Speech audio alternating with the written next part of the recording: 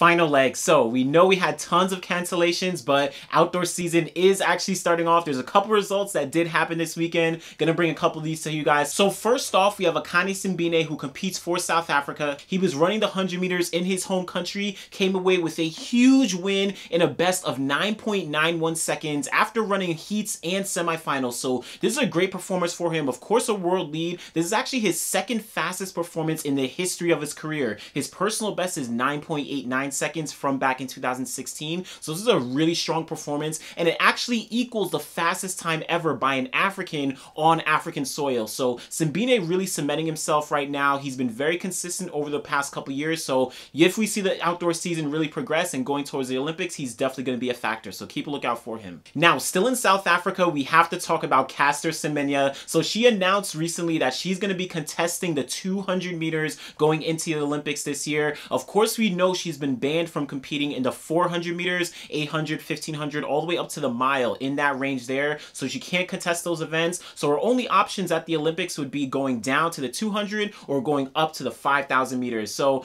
in her event, of course, we know she has a personal best of sub 50 in the 400. So that lends it more to the 200 meters. So she's definitely aiming for that going towards the Olympics. This past weekend, she managed to run 23.49 seconds in the 200 meters. Personal best for her. Her previous personal best was 24.36 seconds. So she took a lot off of that. But the Olympic qualifying standard for the women in the 200 meters is 22.80 seconds. So she still has a lot of time that she needs to take off, but Caster Semenya might be able to do it. I don't think she would be a medal threat. I mean, we never really know, but she's definitely going for that 200 meters, so keep a lookout for her. Now, let's head over to Botswana, where we saw a great meet going down in the capital city. First off, we have Amantle Montsho, who's the 2011 world champion at the 400 meters. She managed to come away with a best of 51.22 seconds, a world-leading performance for the 400 meters outdoors already. So she's definitely, she's been on the downturn in her career already. She's, again, 2011 world champion, but she's definitely going to be one to look out for throughout this 2020 season. Still on the women's side, but this time in the 200 meters, we saw Botlogetswe, who competes for Botswana as well. She managed to run 23.74 seconds in that 200 meters, taking the win there.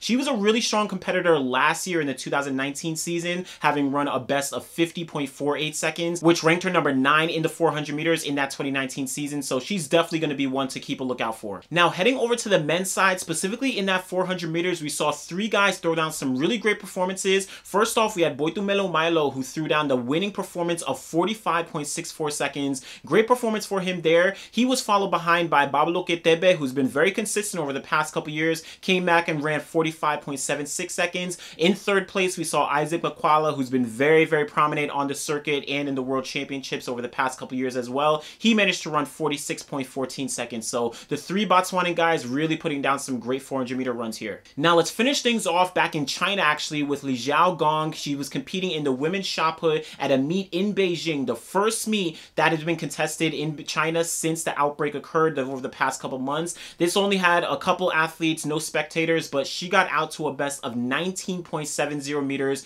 Great performance. It was a 2020 world lead for the indoors. This is actually her 3rd best shot put performance ever in an indoor performance. So Lijiao Gong showing the great performance despite the things that have been going on this year, and might be one to look out for that Olympics this year. Alright, so those are some of the performances that went down this weekend. Of course, we know the outdoor season is kind of in question. A lot of issues going around the world, but definitely going to keep a lookout for some more performances. I'm also going to come with another video soon, going to recap the indoor season, take a look at some of the best races and performances and some of the best athletes. So keep a lookout for that. Make sure you guys keep tuning in, like the video, subscribe to the channel, and we'll be back again in the next video. Thanks.